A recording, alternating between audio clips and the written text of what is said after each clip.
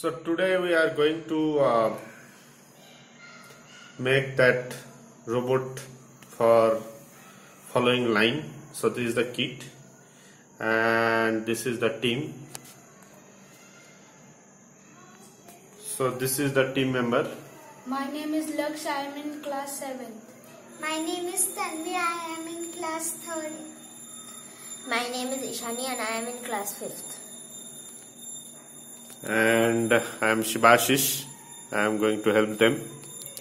So first what we'll do is so these are the kits. So we have already purchased all the kit. We got the kit and we already fixed the motors within the chassis. That is very easy. So you just have to screw the things. So that screw and all comes with the kit.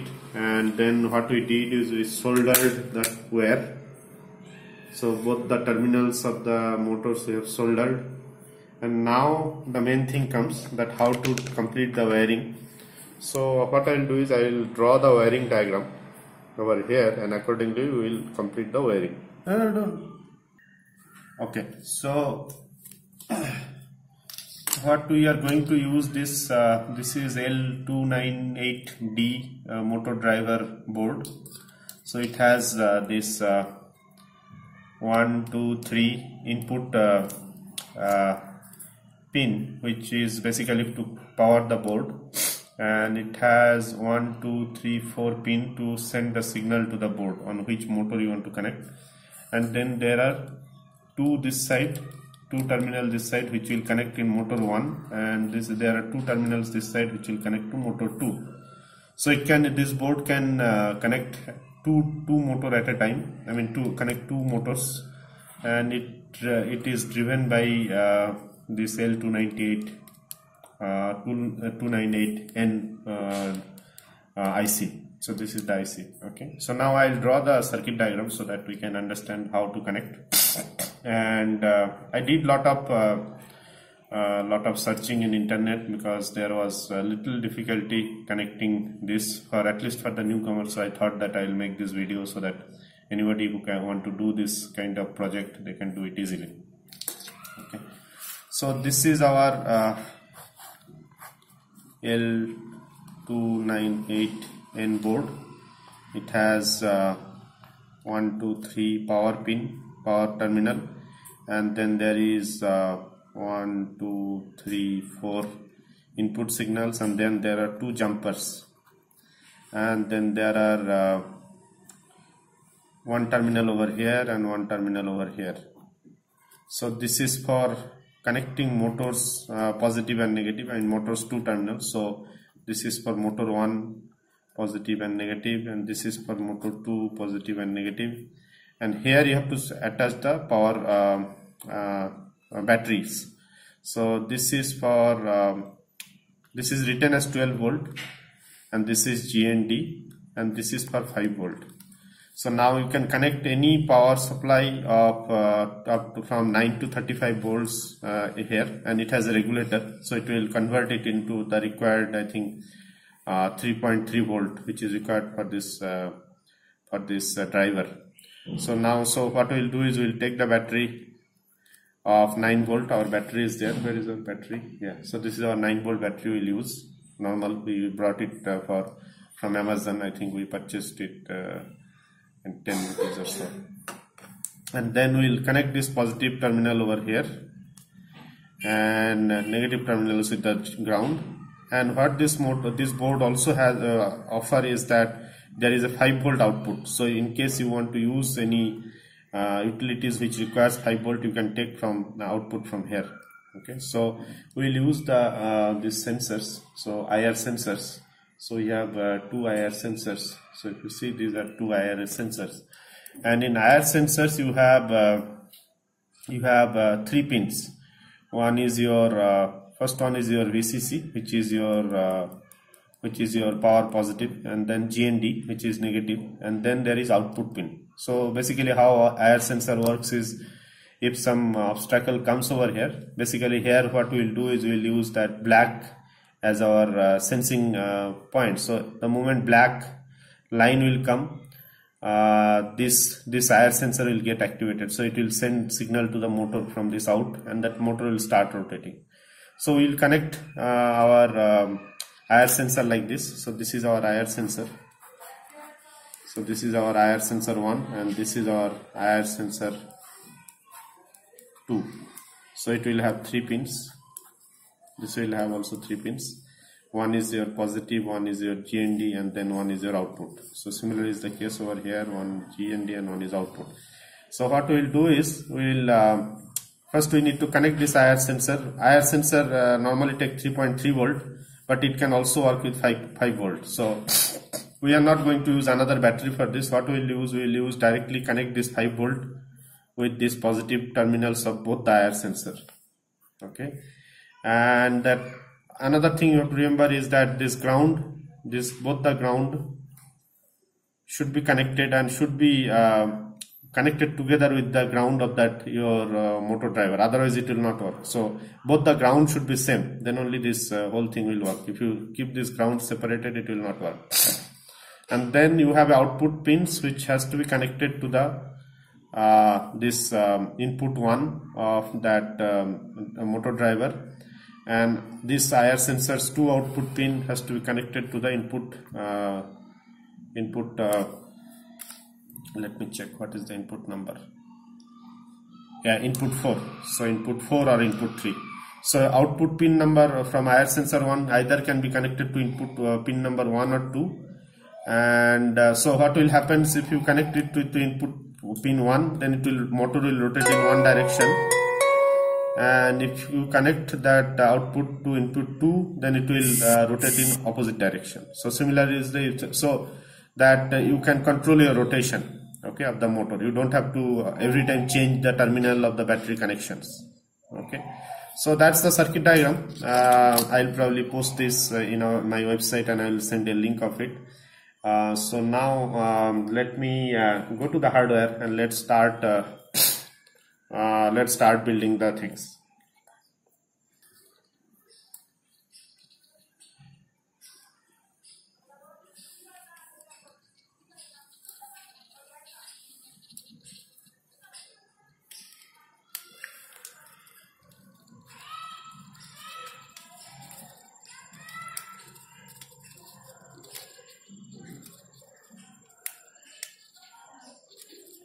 Okay.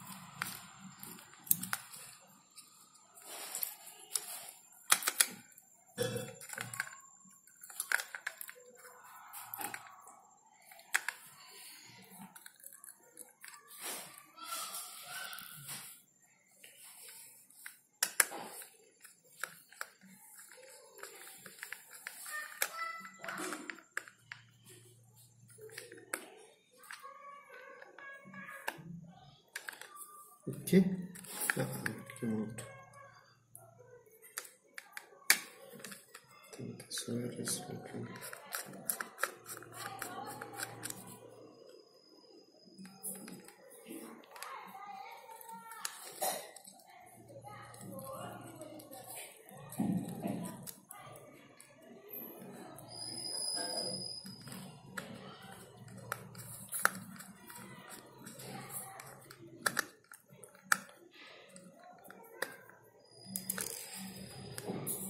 Okay. So now what we can do is we can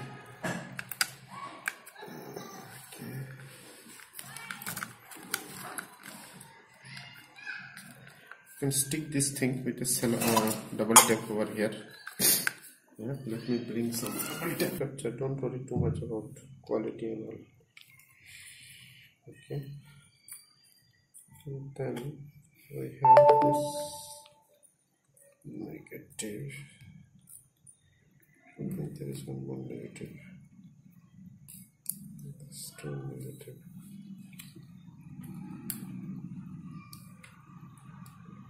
Okay. And then there is negative of this. Also negative should go to that. Everything.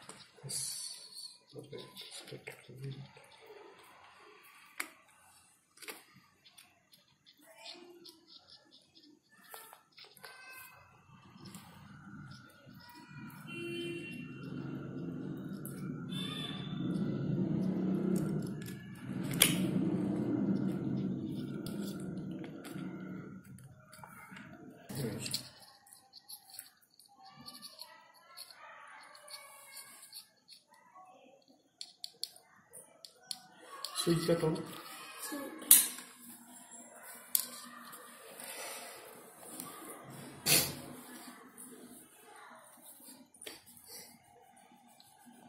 Where is it?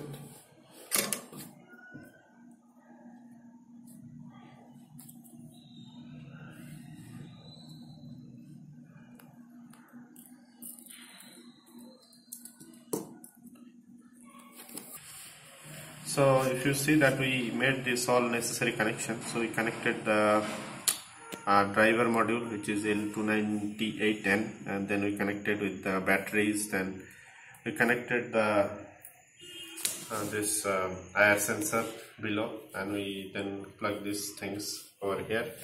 So now let's test this guy.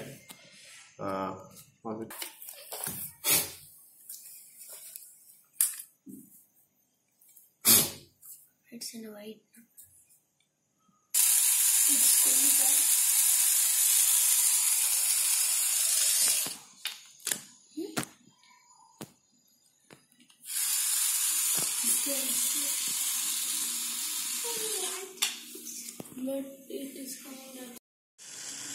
Okay, so after a lot of different trial, we could figure out that how the whole thing works.